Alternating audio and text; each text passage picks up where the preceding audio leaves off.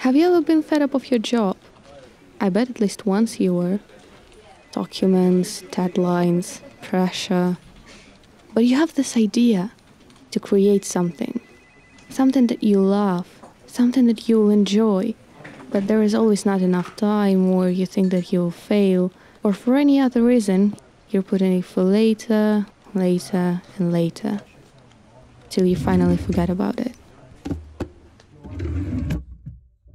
But hear it the other way.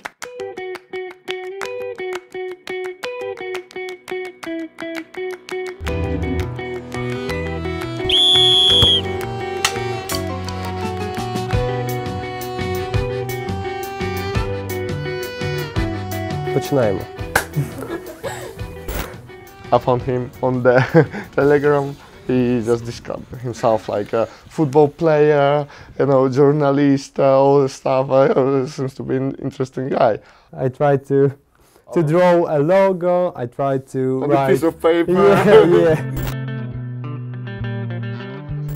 To start, we got just me and Eduard, and after, in our first training, we got 5 guys. We've got around 40 players now to create the team for people from Ukraine, where they can meet new people, not just playing football, to be like a small society.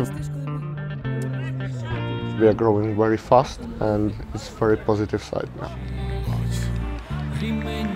I spent like 1 year probably with no Ukrainian people in my life. I struggled.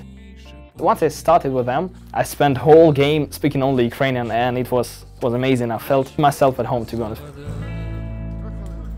The emotional connection to the team, like I just really enjoy being a part of the team.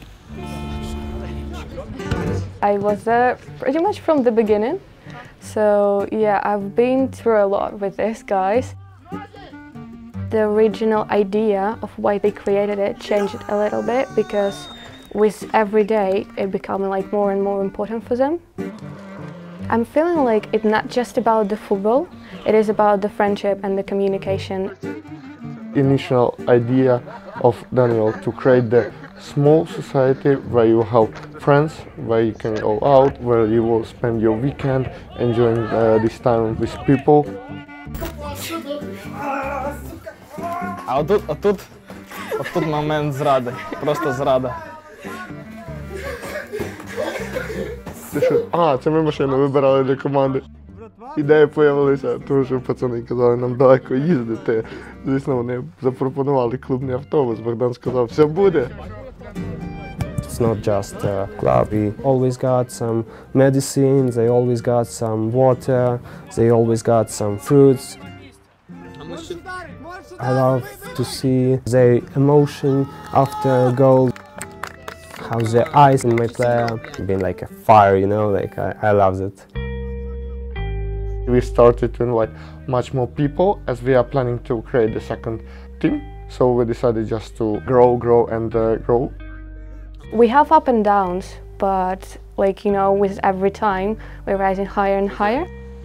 I just love these guys, all of them, and the community and the energy and everything they do. I think I am one of the guys who's gonna stay with the team, even the things got really bad. It really helped me to like keep staying in a more positive mood. I will stay with them until they will reach the Premier League.